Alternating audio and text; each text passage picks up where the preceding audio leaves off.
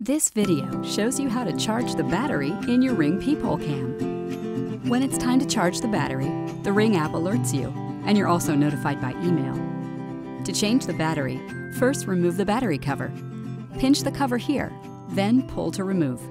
Unlock the battery by pressing this tab. The battery will slide out of its compartment.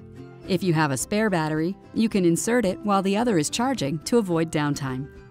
Plug the charging cable into the battery. While charging, both the red and green LEDs will light up. When only the green light is lit, it's completely charged. Slide the charged battery back into the compartment. When you hear a click, the battery is secure.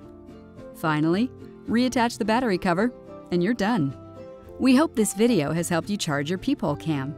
Need more help? Just visit us at ring.com.